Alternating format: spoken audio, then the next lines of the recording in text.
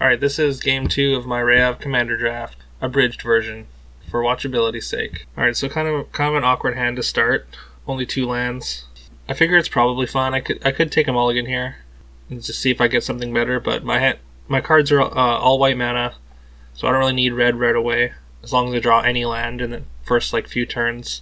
And also it's multiplayer, so one, you have more time, because people will leave you alone if you're mana screwed in general, in more casual formats like this, and also you get to draw on the first turn, no matter where you go. So I keep this. Alright, so turn 2, I still don't draw a land, so that's a little concerning, but I do have a play for 2 mana, so I just run out my Ancestral Blade. Alright, turn 3, again, missed my land drop, which is a little awkward, but I still don't have to discard yet. Just send for 2 to opponent A, because they haven't been hit yet. Make me feel like I'm doing something and contributing to the game. Alright, turn 3, I still do not draw land, which means I'm going to have to discard this turn. Our opponent C, the board kind of explodes in the last turn, so that's a little intimidating. So I attack him, basically hoping for him to block with his elf, that when it dies, each opponent discards a card, makes my other opponents discard a card, and then I wouldn't have to discard a card myself, but he doesn't go for it. Turn 4, still don't draw a land, but I do draw Marble Diamond, which is gonna give me something to play so I don't have to discard, and it's gonna give me a mana next turn. And now everyone's board is a little too big for me to be attacking, so I just sit at home. So it looks like the goodwill that I've garnered so far has run out, and opponent A is gonna start attacking me, which is fair. They've left me alone for a few turns, and it's only with 1 creature, so it's not too bad. Also opponent A decides to play a Scaled Behemoth, which is huge and untargetable, so that's kind of scary. Okay, opponent C is going to encore his Goblin, that when it dies it gets a treasure token. Instead of playing it second main phase and sacrificing all 3 to the encore triggers and getting his Yuri bigger, he decides to just send him around the board for easy blocks. Did not draw a land, but I still have enough mana to start playing things, so just run out my Kinsbale Courier, pass the turn. Opponent B plays a Foundry Inspector and kills the second creature from opponent A there. Tunnel visioning him a little bit, although that creature definitely had to die. It says whenever a land comes into play under an opponent's control, A gets bigger and that player loses a life, I believe. So that's definitely it gets out of hand quick with 3 opponents. Alright, opponent B plays Explosion of Riches, which draws them a card, and your opponents can all choose to draw a card or not. And everyone that chooses to draw a card, a trigger goes on the stack, and then one of his opponents takes 5 damage at random for each trigger. So we all choose to draw, of course. I still don't draw a land, and then end up taking 10 from this. So that tracks, basically, how this game has gone for me so far. Alright, on my turn, I just draw a 9th Bridge Patrol and decide to just run it out, just in case my other creatures are removed, then it can start to grow bigger. If I have to start throwing things in the way as chump blockers, like for the Scaled Behemoth and the Giant Reach Cascade creature opponent A has over there, or if Halana starts targeting my things, and I do have to discard again. And I'm going to discard my other Kinsbale Courier, because I can replay it from the graveyard, or I can encore it from the graveyard. Alright, I finally draw my mountain. I think it's turn 8 by now, but better late than never for sure. And then I just play Captain's Call just to give me more chump blockers, try and keep myself alive, grow my 9th Bridge Patrol as much as possible. Opponent B is going to play Fin-Clade Fugitives, which is just a giant elf that has encore, and then they're going to use the Halana trigger to kill another one of opponent A's creatures. He goes for the Ivy Lane Denizen, which can get out of hand if they're playing a bunch of tokens and stuff like that, but I think there's a chance maybe you should have went for the opposition agent there.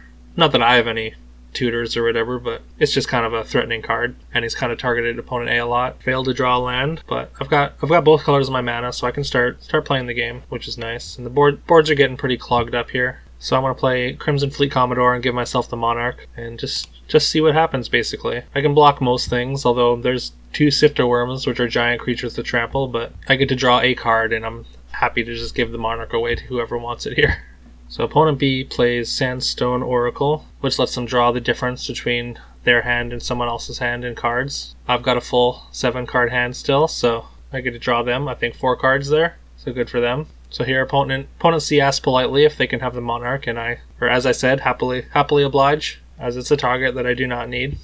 Draw a Marble Diamond and take the Monarch back. Me and opponent C are becoming best friends. And because I damaged then I get a trigger from Belby, which gives me basically a free two colorless mana to play my Marble Diamond, as well as I run out my Grafted War Gear here, and I suit it up on my Kinsbale Courier, so it can block some big creatures. Namely, I'm worried about the big Elf Encore thing that opponent B has going on, since my little creatures can't block it. So opponent B plays a Foundry Inspector, getting another Halana trigger, which they are going to target another of opponent A's creatures. He's not incredibly happy about that, understandably, although his board is still very scary. Right, as I said, I was worried about the big elf coming across at me, which it does, so I'm just going to trade off with my Encore creature. I feel pretty good about that. Alright, so opponent C Vampiric Tutors at end of turn, but then untaps and doesn't do anything, and passes. So that's kind of suspicious. Alright, I draw a second boarding party. And at this point, I figure I should start making some waves around the board. Nobody took Monarch off me last turn, which was kind of interesting. But I'm just going to play Rayav and then suit up my Commodore here, making it an 8/5 trample, double strike. And I'm going to go after opponent B, because they have the highest life total. And also Halana is very scary. So I figure I should make an enemy out of them, I guess. Opponent A is going to Soul's Might on his Scaled Behemoth, making it just ridiculously huge, turning it into a 14 power creature. And then, since they still have 5 mana after that, they're going to Monstrous Onslaught for 14, which is, again, ridiculous. They clearly tried to target everybody pretty equally because they're salty about being targeted by opponent B's Halana, so, I mean, good for them, I guess. So they're able to take out 7 creatures here, including my Rayav, the Sandstone Oracle, and just basically some inconsequential creatures from opponent C's side. I do think they kind of made a mistake not taking out Halana, since Halana had killed 4 of their creatures, which is, I guess, a choice. But that leaves the boards looking a lot more bare than they did before, which honestly is kind of a good thing because everyone else's board was stressing me out. So we do get a discard trigger off of one of the creatures killed on opponent C's side. At this point, I actually have enough lands that I can discard a land, feel pretty okay about it. Alright, opponent B is going to play a 5 power creature, and this time use their Halana trigger to target my 8/5, which is fair, because I can just play Rayav and then make it a giant double striking trampler again next turn, so seems right. Also gets opponent A off their case a little bit. So opponent C wants the Monarch again, and again, I'm fine with giving it to him. I figure it's good to create a little bit of goodwill. But then they don't do anything on their turn, which is kind of suspect. They've still got quite a few cards in hand. I draw another land. Don't really have a ton of options, so I figure I should take out that Scaled Behemoth and these Sifter Worms before they get completely out of hand. Even though both opponents A and B have their commanders out, I'm gonna go for Slash the Ranks. So I send all my creatures over at opponent C, who feels mildly betrayed since they have the worst board, but as I say in chat, it's only for a moment that they have the worst board. So some people get some triggers, opponent B gets a card, opponent C gets a token, and then I just play Hero's Blade and hope that they don't gang up on me while I'm defenseless. I'm sure someone's going to take the Monarch from me, but that's fine. Alright, so opponent A plays Kamal's Will, and since they still have their commander after the Slash the Ranks, it's going to get both modes. So all his creatures are going to be able to take out Halana, as well as all his lands are going to be able to get in as 1/1 indestructible vigilance creatures.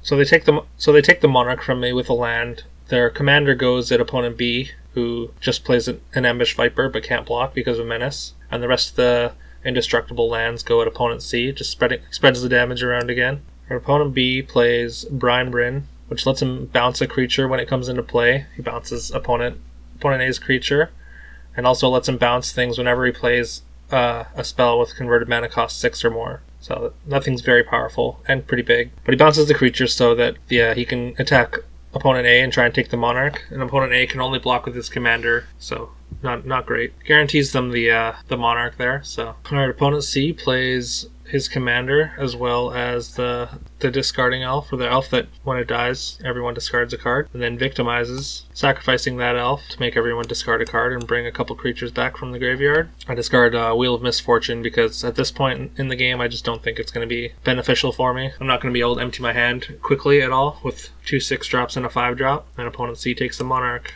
Okay, so I draw land, managed to get through the turn relatively unscathed. Go for Rayav here, and then cast Alharu just to protect it a little bit. Okay, so opponent A encores their Briarblade Adept, and when that creature attacks, it can give any creature -1/-1. So they have a couple options. They can either take out my Rayav and put me to 20 commander damage. They can take Yuri out and put opponent C to 20 commander damage, or they can outright kill opponent B, who's tapped out, and all they have to do is take out their Perilous Mirror. And they do decide to take out opponent B, sort of getting their revenge for the tunnel vision they experienced earlier in the game, so hard to blame them for that. Alright, so opponent B plays Thorn of the Black Rose, taking the Monarch without having to attack, which is good, because at this point, opponent A is very dangerous, and I think neither of us really want to anger them that much. And they just play a couple creatures and pass the turn. Alright, so I draw another land. I'm going to go for Boarding Party here, and just see what I cascade into. I cascade into Benevolent Blessing, which is going to give one of my creatures protection from any color I choose.